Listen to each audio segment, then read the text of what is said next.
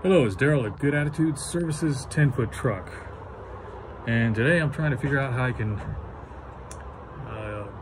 donate or sell these items that I did for a removal. They're in great condition. I vacuumed them out and cleaned them. They're very nice, great upholstery, no rips, tears, none of that. They look perfect. But I'm having a hard time finding a place that'll take them, because now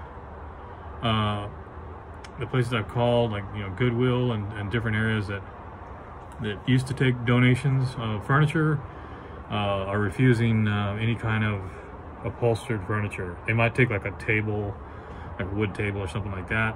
It's in good condition, but I guess they're getting so many donations, or maybe I'm not exactly sure why they're not taking a good sofa or good chairs. I can understand it whether they're ripped or teared or they're stained, but these aren't.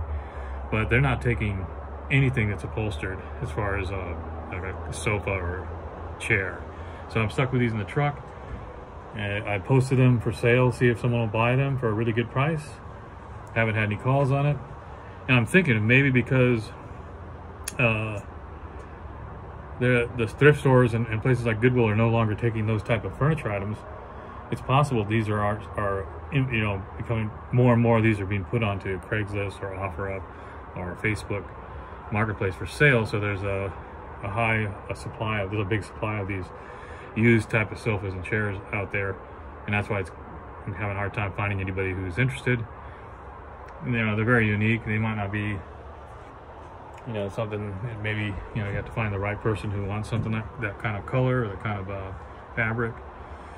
I don't have a lot of time because I need my truck for jobs coming up this weekend, and I can't have these in the truck.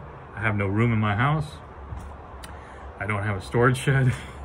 And I got rid of my storage unit. So like in the past, I had a huge storage unit that I would just put all this stuff in there and sort it out.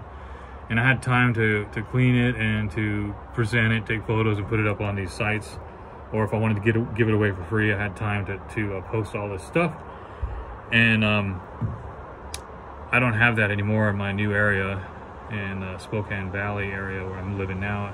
I have a smaller place than when I was living on the other side of the mountains, where I had a big storage unit, a lot more ways of getting rid of the furniture I was getting on these removal jobs, because we get a lot of couches, chairs.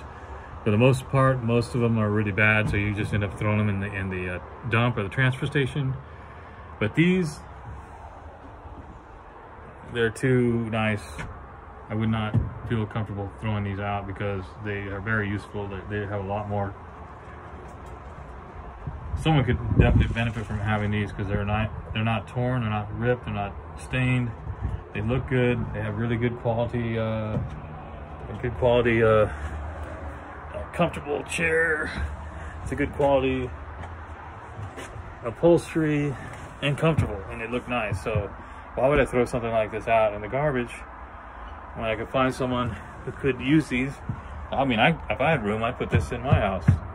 But I already have another chair that I got for free on a job, so I don't have room for these, but they're very comfortable. This very soft, nice material. I can see having this in the house, but I don't have room. So I'm hoping to find someone, because I have to get these out of the truck. But yeah, I was kind of shocked that there's no places left, like in the old days, that will take sofas if they're in good condition, or furniture they could turn around and sell, because they have a benefit. They have a floor space, and when you have floor space, you have people walking in and out, and they're more likely to sell than if you're putting it up on the internet, because you're competing with all these people. It's much more difficult when you're looking online to see if it's something you're going to like until you sit in it and you actually experience how comfortable it is. That's a hard thing to translate into a digital marketplace, where if you have like when I had my storage unit, I had a big enough storage unit. It was like a store, so people could come in and sit down. They could really get an idea of what they were going to buy, and that was beneficial. But I don't have that right now, and storage is, for me, I can't afford it at the moment.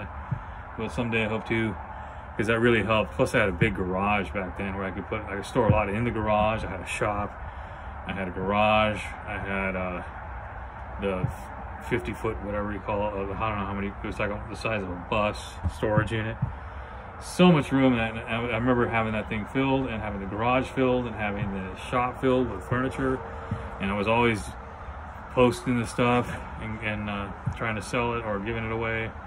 But I could look through it, and now I'm stuck with this stuff in the truck, and I need to get it out real soon because I need jobs in the truck, and I can't just put these things outside because out in the elements they'll just be ruined. I might try to shove them in the house, but right now I got so much stuff in there because I got rid of my storage unit. I put some of that stuff in the house, so, and my house is not big, so unfortunately. So I'm gonna drop the price on these, and hopefully someone will buy them before the weekend.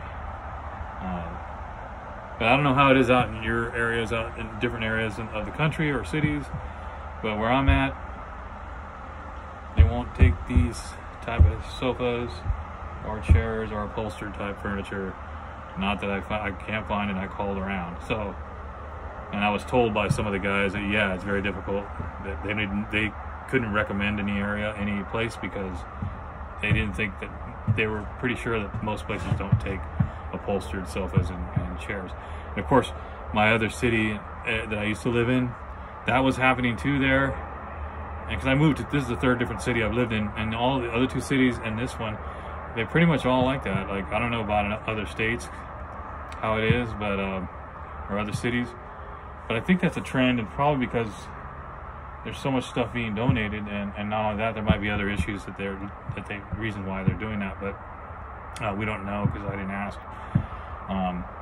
So now, if you're removing furniture and you get a couch or a chair and it's upholstered, in my area, I have to pretty much take it to the transfer station, which I'd hate to do that with these, that's for sure. I mean, I'd like to find a place for these, so I'm working on that. And then it's been a little bit slow this week, so not much other stuff going on, but the weather's getting much nicer, so I'm happy about that. It's like 80 degrees. It's not 100, it's 80, and it's supposed to be like 80s all week, and then 70s and 80s. So that's about that. That's about it. And I don't think I have anything else to talk about. That was it. It's 10-foot truck, Good Attitude Services, or Good Attitude Services 10-foot truck, however you want to say it. Have a great day. Signing out.